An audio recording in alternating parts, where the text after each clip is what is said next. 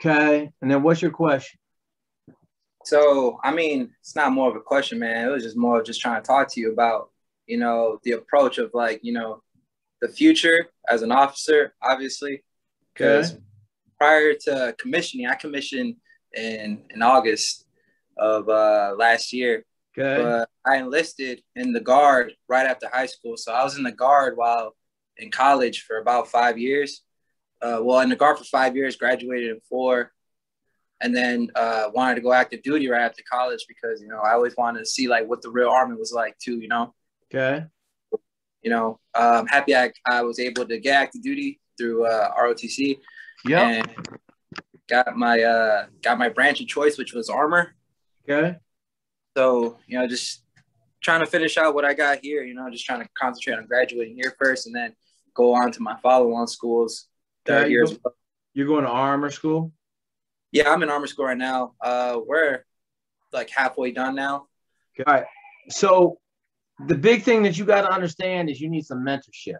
All right. And so you need a mentor 5 years ahead of you. You need a mentor 10 years ahead of you. And you need a mentor 20 years ahead of you. Okay. So like right now you are 01, you need like a junior lieutenant right now, a junior captain in the Army. Okay. Right. You need a senior major or light colonel, and then you need a captain. Okay. Does that make sense? Right. Okay. So you got to go find those people. They got to want to help you, but you got to go hunt for them. Okay. Now, what's your ethnicity? So my parents are both from Mexico, so I'm Mexican. Okay. So then I would tell you it's very important that all of those mentors don't look like you. Okay. Right. You can have peer mentors. You can have another 03 that looks like you. I have no problem with that, but you need guys that like who you are for being you, and then they're going to take care of you down the road. So you got to figure out who those people are going to be. Okay. And you may already know them. Right. Right. But you got to go out there and get them. Because I'm going to ask you in 2 months, who are your mentors? Right? And you better be able to rattle off at least the first 2. It may take you a little bit to find the second one.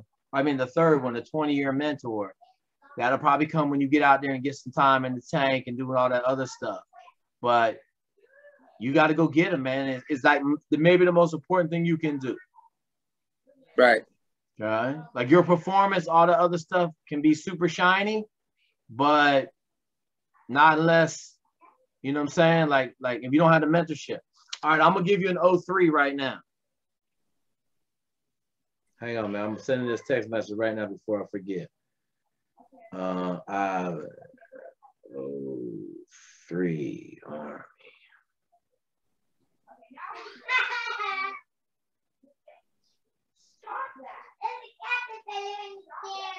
Okay, boom. I put you in a group message. So as soon as you get off the phone with me, reach out to him. Okay. Okay, he's killing it, bro. He's killing the Army right now. All right. So he'll help you out a little bit, and then you got to go find a couple more. All right. Because you can't do it by yourself, man. I don't care how good you are. I don't care how awesome you are. You can't do it by yourself. And that's probably the biggest hurdle, for you to understand. Like you will need a lot of help, man. A lot of help in your career.